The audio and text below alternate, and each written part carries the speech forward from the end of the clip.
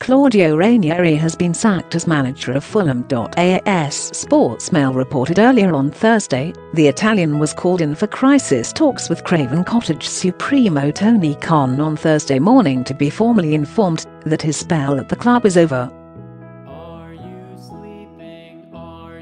The Fulham board have lost faith in Ranieri following a terrible spell in charge.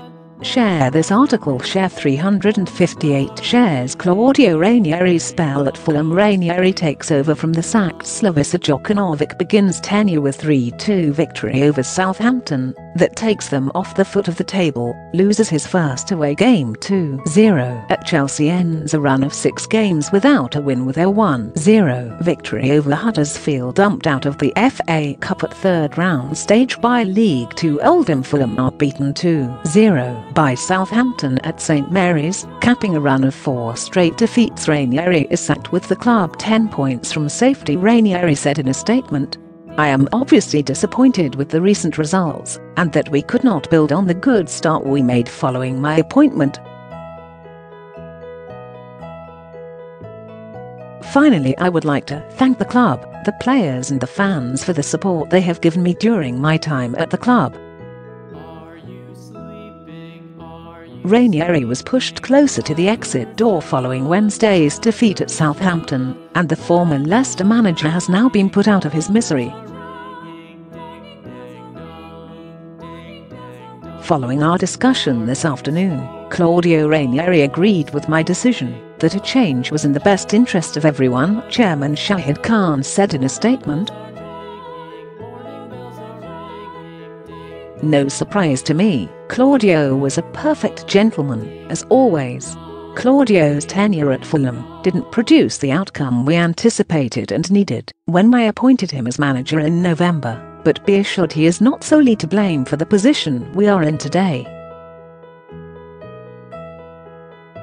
Season at a glance. Live tables, fixtures, scores. Premier League, Championship, League One, League Two, Scottish Premiership, Scottish Division 1, Scottish Division 2, Scottish Division 3, League 1, Serie A, La Liga, Bundesliga. More tables, more fixtures, more scores. Claudio walked into a difficult situation, inheriting a side that gained only 1 point in its prior 8 matches, and he provided an immediate boost by leading our club to 9 points in his first 8 matches as manager.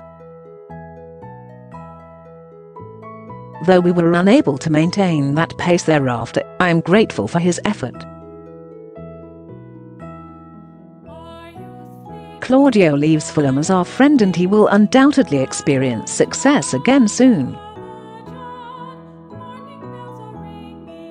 Ranieri was due to take a recovery session on Thursday, but Scott Parker now takes over on an interim basis.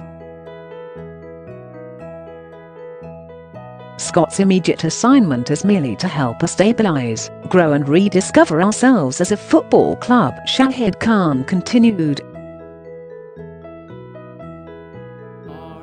If Scott can answer that challenge, and our players respond to the opportunity, perhaps victories will follow in the months ahead. The Italian, who led Leicester to an unlikely title triumph back in 2016, leaves the club sitting 19th, 10 points from safety, but with a much worse goal difference than the teams around them, after winning only 3 of his 17 matches in charge. He only signed a 2-year deal, which included no relegation break clause, back in November.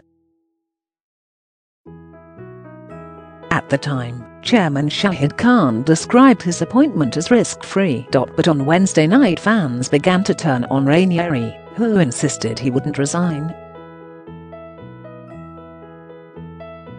He did, however, admit after defeat at St Mary's that he did not know whether his job was under threat as Fulham edged closer to Premier League relegation.